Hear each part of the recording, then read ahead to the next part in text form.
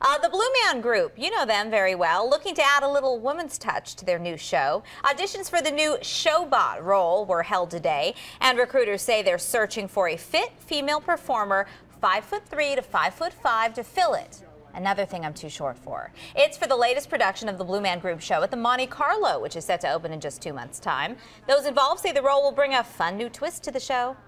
There's a significant addition or expansion, I guess is a better word for it, of technology in the show, and the Showbot is a really interesting way that the audience will access that technology.